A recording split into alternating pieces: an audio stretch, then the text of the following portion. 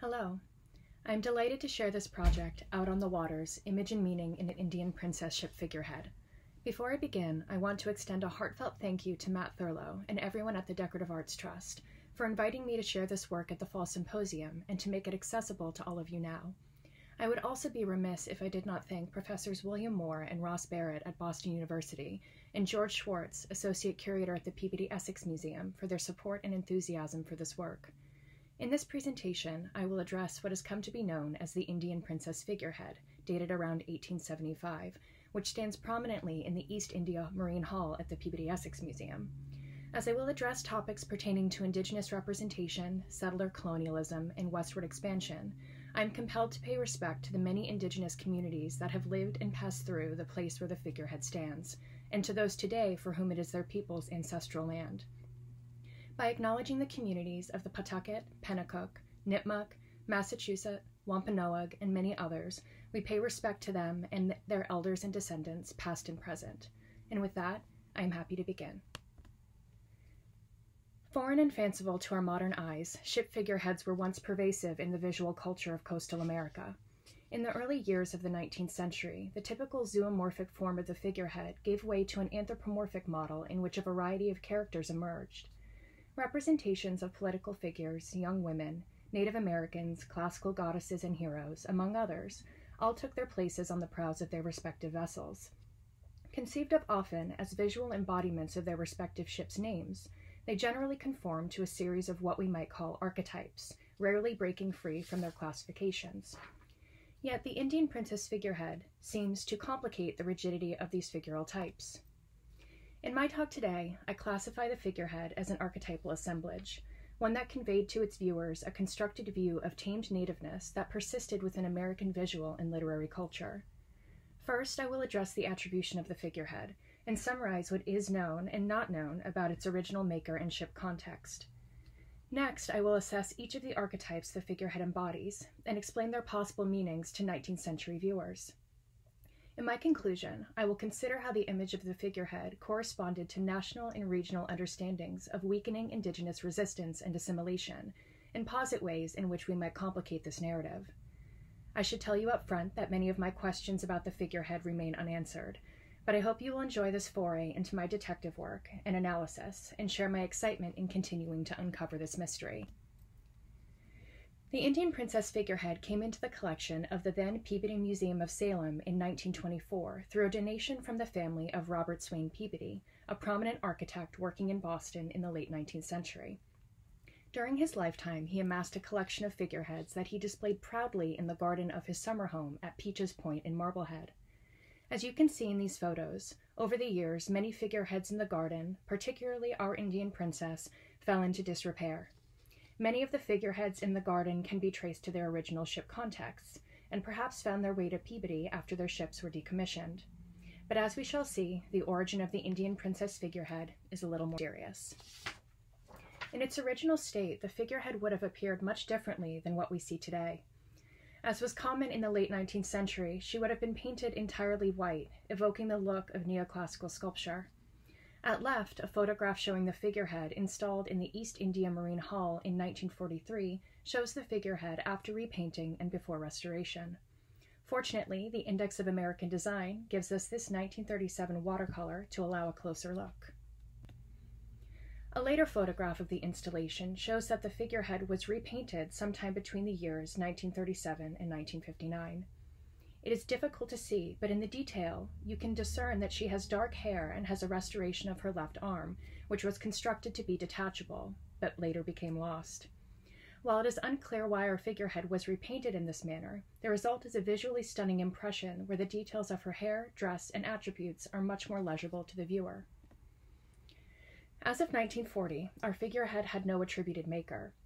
But from about the mid-20th century, the figurehead has been attributed to C.A.L. Sampson of Bath, Maine, in both literature and museum contexts. Sampson worked as a ship and ornamental carver in the mid-19th century. Few period records associated with Sampson survive, and the details about his production and clientele are difficult to discern. What is known is that he began his career in Boston and moved to Bath, Maine in 1848 to open up his own business. There he apprenticed for about 4 years under prominent carver G.B. McLean. His activities in Bath halted for a time in the early 1860s when he served as a captain in the Civil War, but resumed upon his return to Bath in 1864. After his service, he produced figureheads for shipbuilders Goss and Sawyer and others, and taught several younger ship carvers his craft. He remained in Bath until his death in 1881. Sampson is recorded to have produced over 20 figureheads during his career, and here are 4 of the small number of extant examples from his body of work. Each of these examples correspond to the same figurehead type, the maiden, and represent fashionable young women of European descent. When viewed in comparison, these figures appear strikingly similar. Certain sartorial elements, specifically a ruffled bodice on top of a multi-layered skirt, appear in each example. The drapery of each is carved in shallow relief, giving the impression that multiple layers of fabric hug tightly to the figure's legs. Their poses, of which 2 hold an arm aloft and 2 have hands clasped to their breasts, are stationary, seemingly bound to the structures they would have adorned. Perhaps most striking, though, are their faces, which appear nearly identical. Sampson is known to have procured a local girl as a model for the figurehead of the ship Mabel, and it is possible he may have used the same model for others he carved. In particular, the figurehead from the Forest Belle presents an intriguing connection to our figurehead thought to be from the Indian princess. This connection originates in a possible misidentification of the figurehead Forest Belle in Tom Armstrong's 200 Years of American Sculpture. An excerpt is seen at left.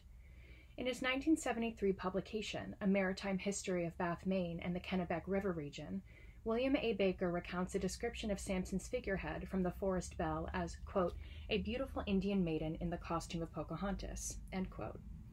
This description does not correspond to the image Armstrong provides for the Forest Belle figurehead, but seems instead to apply precisely to that of the Indian princess. At this time, it is yet unknown where Baker obtained his description for the Forest Belle figurehead. So is the Indian princess figurehead we know actually the Forest Belle?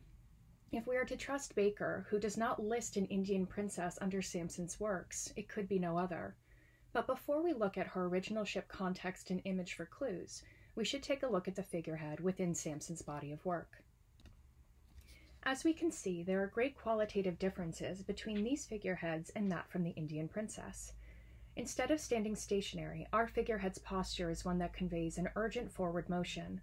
While the legs of the other figurehead seem to be bound, ours supports the entirety of her weight as she seems to lean upon it. Her stance is one that visually conveys a tremendous amount of potential energy, as if she might, at any moment, launch her body forward with the power of her bent left leg. Notable also is the positioning of her arms and hands, which do not correspond to either posture of the other figureheads. Additionally, her facial features are quite different than those of the young maiden. Her lips are generous and full, and her brow line is severe. When viewed from the side, her nose and jawline create a prominent and visually striking profile. Overall, the impression created by the artist is not a woman of European descent, but one that conforms more closely to contemporary representations of indigenous people. The figurehead's dress is also worthy of attention, as it differs dramatically from those of Sampson's other attributed examples. The dress falls in dramatic folds around her shoulders, supported only by a central strap that curves around the left side of her neck. Below the dress's belt, substantial drapery set in deep relief clings to her body as if blown back by the wind, an illusionistic effect that accentuates the dynamism of her stance. These stylistic and subjective differences between our figurehead and Sampson's others at the very least suggest that she is unique in his surviving body of work, and Baker's description creates an air of uncertainty around the circumstances of her making. And the mystery of our figurehead deepens when we begin to consider its original ship context. What we do know is that it likely adorned the bow of a clipper, a type of merchant sailing vessel built for speed and characterized by a long and slender hull. Our figurehead is referred to as belonging to the ship Indian Princess as early as 1922, but maritime records do not seem to provide support for this claim. In search for the original vessel, I found it prudent to seek references to the ship in the decades surrounding its supposed making.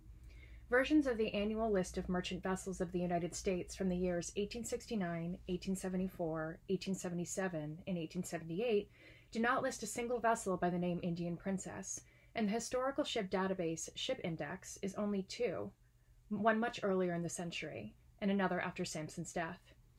These same records do, however, mention multiple vessels by the name Forest Belle.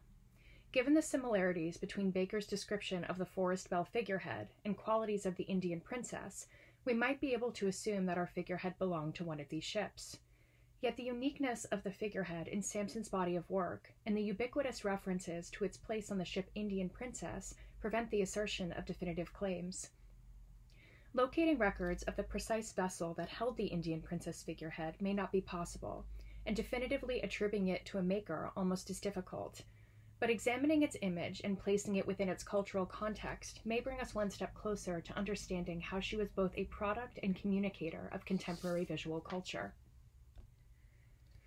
The visual world of the 19th century in America was an incredibly vibrant one. In urban and rural areas alike, elaborately painted tavern and retail signs, wooden sculptures, trade banners, and weather vanes defined a shared visual experience.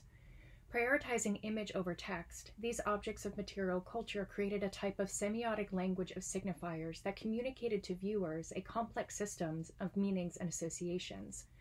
It is within this visual world that the figurehead rose to prominence, and it is through that language that they communicated meaning to viewers. As I mentioned in my introduction, American ship figureheads in the 19th century took a variety of forms. They also conformed to a series of well-established character types, what I propose as archetypes. Yet the Indian princess figurehead does not seem to conform to a single category of archetype. Instead, we can think of her as an archetypal assemblage, a framework that allows us to explore the many ways she embodied and conveyed semiotic meaning within the maritime community. The first archetype that the Indian princess figurehead conforms to is a broader category of the feminine. During the Age of Sail, femininity was intimately tied to the language of the sea. To this day, a ship is designated as a feminine object instead of a masculine or neuter. In 1850, William Chauncey Fowler gave this reasoning for the sailors' use of feminine language. Quote, "The English language is philosophically correct in considering things without life of the neuter gender. Yet, by an easy analogy, the imagination conceives of inanimate things as animated and distinguished by sex. A ship the sailors call she, even when her name is masculine. It is curious to observe that laborers give the feminine appellation to those things only which are more closely identified with themselves, and by the qualities and conditions of which their own efforts and character as workmen are affected." End quote. Therefore, in designating the ship feminine, sailors linguistically indicated the intimate connection the ship had to both their work and their self-identification. The well-being of the ship was paramount to their livelihoods, and their faithful tending to her operations and structure reveals an illuminating codependence. A ship figurehead, a she that adorned the bow of the ship and in many cases corresponded to her name, served as the physical embodiment of the ship's identity. And though she became a semiotic indicator of ship mission and crew livelihood, her embodiment of the feminine archetype conveys only a small part of her significance. The second archetype that the Indian princess figurehead incorporates is that of the classical goddess. Perhaps driven by the rising popularity of neoclassical sculpture over the course of the 19th century, ship figureheads often took the form of classical goddesses or classicized allegories of virtue. By the mid-19th century, examples of classicized figures pervaded material and print culture and divided a visual precedent from which ship carvers could draw. Two figureheads depicting the mythological nymph Galatea display similarities to the dress of the Indian princess figurehead. They are adorned in two different styles of classicized dress, which correspond to a type of ancient Greek dress known as a chiton. These lightweight garments were comprised of a single sheet of lightweight material that could be arranged in a variety of ways and attached at the shoulder or shoulders with a pin. When placed in comparison with the Galatea figurehead from 1865, the Indian princess's dress is revealed to be particularly classicized. One can imagine that her dress is comprised of a single sheet, attached at strategic points along her body to accentuate her figure. Yet this placement of neoclassical dress upon the Indian princess figurehead cannot simply be understood as a conformance to a popular 19th century artistic trend. To fully understand the significance of her classicized dress, we must turn to an exploration of her third embodied archetype, the Native American. When the image of the Native American first appeared in the form of a ship figurehead, it did so as a generalized type.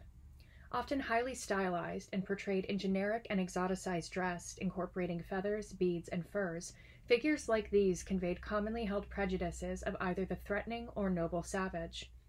By this time, the Native American also became symbolic of America itself, as the indigenous figure had been used by Europeans to represent the New World since the 16th century.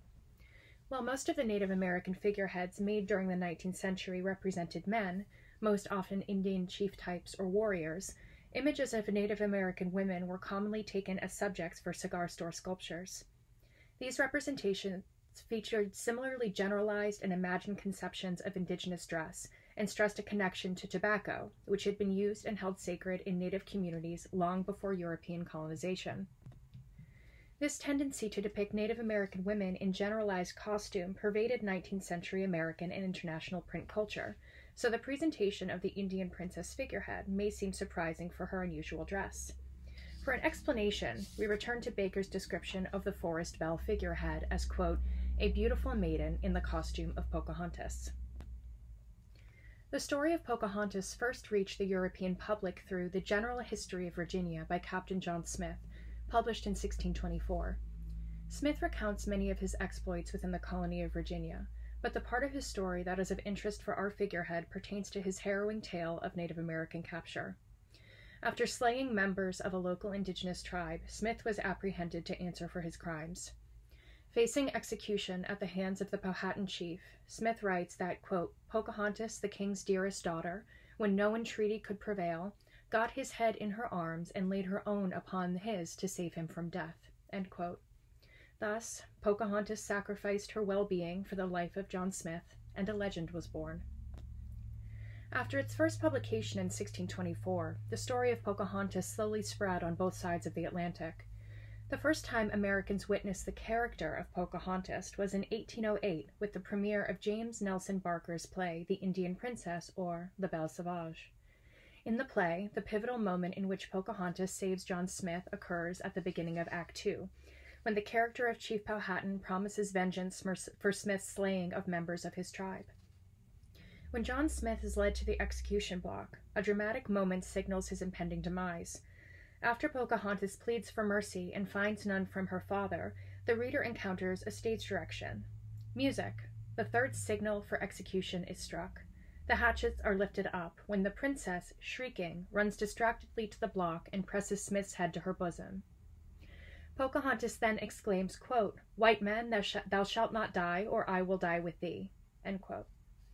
Taken directly from Smith's general history, though certainly embellished with theatrical drama, this moment made fresh Pocahontas' sacrifice to an American audience, and it was a moment of sacrifice constructed firmly by the hegemonic world of the 19th century theater. Even in plays that featured indigenous characters, white actors played these roles, a reality which reinforced stereotypical and romanticized images of indigenous people. The popularity of the story of Pocahontas in American theater, and indeed in painted representations, should not be understated. After the debut of The Indian Princess, subsequent adaptations were put on in theaters across the American Northeast, each based on accounts of John Smith. These also adopted his escape from death as the pivotal climactic moment. Appealing to the emotions of their respective audiences, these plays made the Pocahontas legend, and consequently shaped the way the American public viewed and mythologized the figure of Pocahontas. But Pocahontas symbolized much more than the savior of the white man. An analysis of historical events during the legend's popularization reveals a deeper level of her significance. Coincidentally, or perhaps not, Barker's The Indian Princess debuted the same year that President Andrew Jackson signed the Indian Removal Act into law. Viewed today as an action akin to genocide, the Indian Removal Act displaced thousands of Native American individuals from their ancestral lands to federal territories west of the Mississippi River. It is telling that as this policy was enacted, the popular American conception of the Native American was formed largely through the story of Pocahontas. The dominant narrative was not one of oppression and persecution, but one that embodied the virtuous sacrifice of the selfless Indian princess. It can be said that, in the eyes of Americans, Pocahontas' rescue of John Smith justified the primacy of white prosperity and well-being, and by extension, ownership of native lands and westward expansion.